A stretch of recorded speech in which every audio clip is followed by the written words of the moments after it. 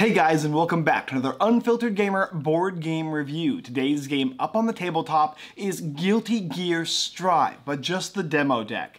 Guilty Gear is a popular board game franchise in the side-scrolling combat genre, and the board game is a little different, but still features the side-scrolling combat type. You'll be selecting one of two fighters from this demo deck. However, there are plenty more to choose from in the main game. I have Kai here, and I have Soul Bad Guy. You'll be taking your deck, shuffling it up, drawing a number of cards, and then utilizing your characters on the main game board to move around, whether it be to advance or close your position, attack with combat cards, and reduce your opponent's 30 HP to 0. The first player to do so is the winner in the game. Let's talk about this game that features and functions a lot like Exceed right now. Setting up the game Guilty Gear Strive, the board game, is actually quite simple. What I have here is the main game mat, which you will unfold and place within the middle of the tabletop for you and your opponent. Each player is going to be choosing one of these decks of cards here, shuffling it up, and then taking their character card, or character miniature, or figure, or standee, whatever the main game might have, and placing it down on their location on the board. Red for red, and blue for blue. Each player is also going to be getting a health token, which has got a heaven or hell, and placing it on the number 30 on their main life gauge. Your deck is going to be placed on the deck location, and the first player will draw 5 cards, while the second player will draw 6. The rest of the cards being action references, the different types of cards you'll have in your deck for normals, and of course your ultras are going to be referenced next to you, and you can leave them within reach so that you can see them at all times. After you've done that, and you have your 5 cards in hand, the first player is going to begin. A turn in Guilty Gear Strive is actually quite simple, and how it works is you can follow this action reference. You will take one action, and then at the end of your turn, after you're done with your one action, you are going to be able to draw a card. However, if you for any reason choose to strike at any point on your turn, you do not draw a card. Cards are like resources that you can utilize, allowing you to A, move your character, and B, strike, the most important thing in the game. As you play cards, they might contain boosts that you can play on the field, or you can also get them to turn into gauge points. Gauge points are usually going to be involving whether or not you're able to use those to not only flip your character and make them stronger, but increase the value of cards in your hand, such as ultimates. On your turn, there are many actions to take, and we'll talk about them in order. The first one is prepare. Preparing will allow you to draw a card from your deck, and then that will end your turn. However, ending your turn will let you draw as long as you didn't strike, so every time you prepare, you're also going to draw another card. The next action in the game is to walk, which will allow you to advance or retreat from your opponent. You can walk by spending force, and force comes from your hand or it comes from your gauge. Gauge points and hand points are both force, and you can use them interchangeably. For instance, if I'm playing Soul Bad Guy and I am facing against Kai, who's 3 spaces away from me, I could discard 2 cards from my hand and 1 card from my gauge, allowing me to move 3 spaces closer, advancing on Kai's location. That would be an action on my turn, thusly I'd be done, and I did not strike, so I would draw a card. Another action you can take is boosting. Boosting will allow you to give yourself bonus passive benefits when the strike has been acted upon. Some of them are going to be continuous effects that stay on the field. And in order to play boosts, you'll just simply take them from your hand and place them down onto the grid next to your boost section. Cards with the plus sign will stay, and you'll pass your turn, thusly drawing a card. Sometimes they'll give you speed and guard, or even potentially power, or allow you to draw cards.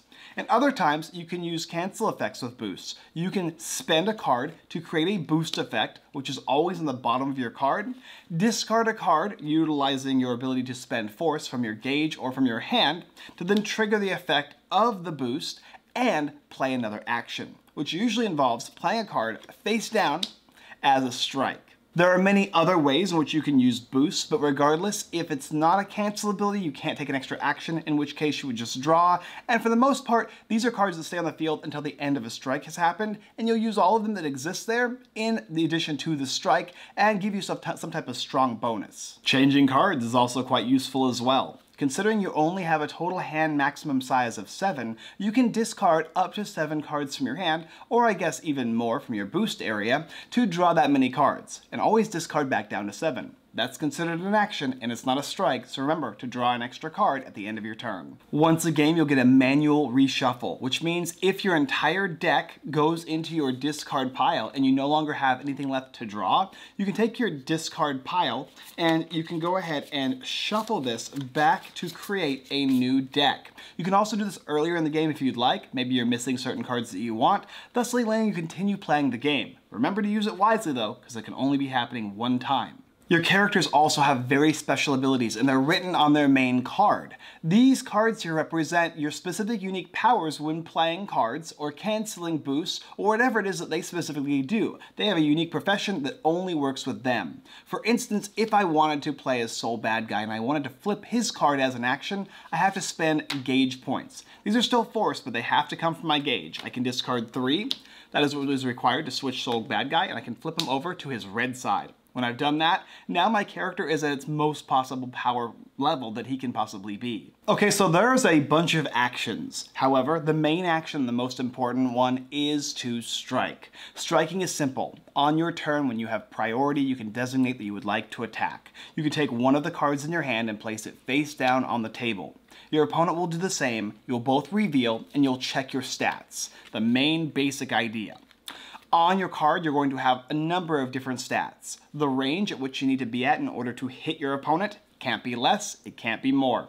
The amount of power you have, which is the amount of damage you will be dealing. The amount of speed you have, whether you're going to be attacking first or your opponent. There's also going to be some defense. Defense is the reduction from the power that you will be taking. 5 attack or 5 power and 3 defense equals 2 damage. And finally, guard. Guard is a unique stat that functions kind of like defense. If the amount of power you take is ever over the number of guard on your card, you will become stunned and your strike will not count. Next, you're going to have a special effect. Usually these cards will say something like on hit or continuous or specific traits like ignoring armor and ignoring guard. When you cast this card, you'll be checking the speed to see who goes first, checking the power to see how much damage you do, does your opponent have defense, and did you break their guard. If none of that is true, it'll pass to your opponent to attack as well. But always make sure that you're within range, because if you're not, your attack misses completely.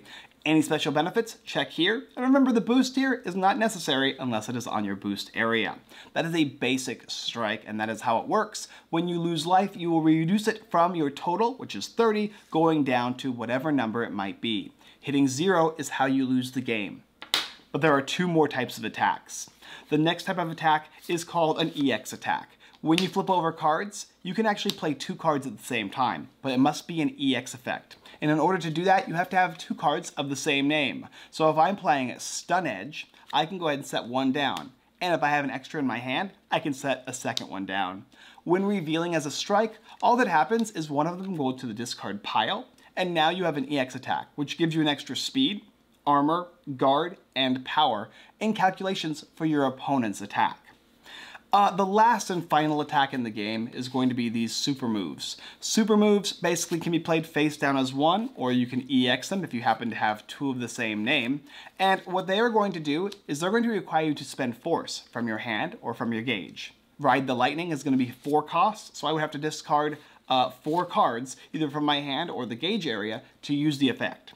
This card is very, very powerful though, and worth every penny when it comes to spending your much needed force. Don't forget though, with an EX effect, it's even better, so make sure to ride the Lightning twice if you can. Whenever you strike, you don't get to draw. However, your strike card, and maybe any cards in your boost area, checking effects, are always going to move to the gauge as long as they hit. If something doesn't hit, or doesn't say to go to the gauge area, it will be discarded. And then your turn is over. So you'll take one of the actions that I've mentioned here, then you're going to draw a card if you don't strike. If you strike, you're going to check to see what happens, along with what happens with your opponent's strike card, and then your card is going to go to the gauge or the discard pile and you will pass. And you'll keep going back and forth. So I might, as an instance, choose to draw a card on my turn and draw because I didn't strike. My opponent may then choose to play a boost and draw a card. And then I might like my hand and choose to play a card face down as a strike. My opponent will respond by playing their strike, will reveal and resolve and move on, and it keeps going like that until somebody's HP is reduced to 0, and that's the end of the game. Guilty Gear Strive is a side-scrolling two-player combat board game that involves you and your opponent selecting a unique character, utilizing the cards in their deck and their special cards, as well as their characters with their abilities, and attempting to battle it out in an all-out game of warfare until somebody hits 0. It's an intense combat game where the swings are wild. You might at one point think that you have no chance of winning, and then all of a sudden your character makes a huge comeback. While damage is important, and so is defense and guard, the most important thing in my opinion is speed. Speed will let you go first, and going first can make all the difference.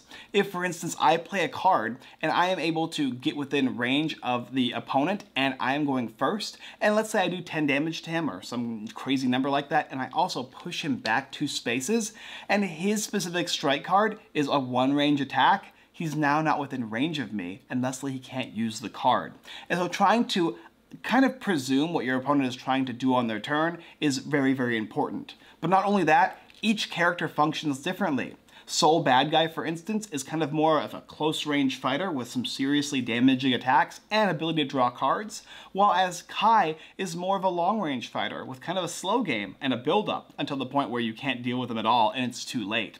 Each character in this game, I'm going to imagine, is going to have their own unique style of play, their own unique cards, and their own unique abilities. For instance, while playing as Soul Bad Guy, whenever I strike, if I canceled a boost, meaning I paid an extra card to use the boost effect to take an extra action, my card is going to get +1 power. And that is a huge difference when you're playing it throughout the game, including using the boosts, which give you tons of power as well. Whereas the character Kai says that the first time each time you cancel, you may advance or retreat 1, allowing you to get within or out of range of your opponent's attacks. And not only that, but being able to flip the cards over and give them their own unique ultimate ability, which is basically the same thing that they have, but with even more power. For instance, on Kai will actually let you draw in addition to moving, and Soul is just going to give you +2 more power, becoming a serious powerhouse. When I was playing this game originally with Soul, I started off very strong, to the point where my opponent thought that they didn't even have a chance of winning. And then they came back, started realizing the different style and skill that the character that they have has, and how they can choose to move in certain types of ranges to make the right attacks. Making the right attack, judging what your opponent is going to do, and knowing what their deck is like is going to make all the difference in the game. There are a lot of different actions in the game, but the game is very simple. Yes, you can draw a card, and you can boost and walk and change cards and manual reshuffle, etc., but it's really all about this: card advantage and striking. Choosing when the best time to combo off and play your best strike card, making sure you're within range and doing as much damage as possible, and making sure your opponent does as little damage as possible. Stunning your opponent by pushing them over that guard is so important, making them not be able to attack, period, and gaining the advantage is also very important as well. When you gain the advantage, basically it means that if I hit and it says I gain the advantage, I'll take an extra turn. Extra turns equal card advantage equals good, and because of that, there can be some serious combos and some serious things you can do in the game when it comes to your opponent's HP total. There's only 3 main spaces on the game board: your deck and discard, which is kind of separated to 1, your boosts, which is the effects on the bottom of your cards, and your gauge, which is basically more currency you can spend after you have utilized the cards, which is awesome. There are certain rules about how you can utilize boosts and how you can utilize extra force when it comes to your red cards here, but the main idea is just the different types of fighters and their styles and how close the game can come. Just when you thought you've won, both you and your opponent are at 3 life, and it comes down to the last speed of one last card, and that's what makes Guilty Gear Strive so fun. If you like 2D side-scrolling games like Street Fighter and Primal Rage, I believe is what it's called. Now you're going to quote me here wrong, I suppose. But those type of games, Mortal Kombat, you're going to really enjoy this type of a board game. It is a 2-player game, so don't expect this to be a massive multiplayer game. It's specifically you versus your opponent, each choosing a character and going head-to-head on a battlefield, and I really like that. This is a demo deck, however, and I don't know what the full board game is going to be like. I can just tell you what the main base game of these 2 decks is like, and so far, it's excellent. I enjoyed this game, tons of combinations, each deck feels different, but yet there are uniquenesses, and there are similarities between both of them. The card artwork is beautiful, it's done well, it feels like it's important when you play cards, and I just love the intro videos. They're just like this cringy good feel of like over excessive language. That's badass. Prepare for domination. It's solid, good fun. And when you're playing the game, I couldn't help but maybe throw a few of my own. I'm gonna play Focus, and it's going to be an EX attack. This game is good. I really enjoy this type of a game. I've played a few other ones very similar to this game, and this game is similar to this other level 99 game. So if you've played games like Exceed, then this one is going to feel a little similar to those, but there are some uniquenesses as well. If you're interested in checking out Guilty Gear Strive, there's a link down below in the description. For me, this is an excellent game. I love this style of combat. I love two-player games that go head-to-head and feel so close, and if you like that as well, then you'll like this one. For those of you who are not looking for aggressive games, or two-player games, or card games, it's probably not for you. But otherwise, get this game. Thank you guys for watching another Unfiltered Gamer board game review for the game Guilty Gear Strive, the board game by Level 99 Games. If you're interested in taking a look at the game, there is a link down below in the description. And if you would like, if you think we've earned your subscription, you can go ahead and hit that subscribe button and the bell notification button right next to it to see more of our videos. We'll show you more games each and every day, Monday through Friday, and a live stream on Sunday for whatnot. Is on Wednesday. We got a lot of damn content. 6:30 p.m. PST for Sunday and on Wednesday. Thank you guys so much for watching. Giveaways are at unfilteredgamer.com. Don't forget to go ahead and click on those last ending days. Alright guys, and as always, I look forward to defeating you in Guilty Gear Strive, because I will next time.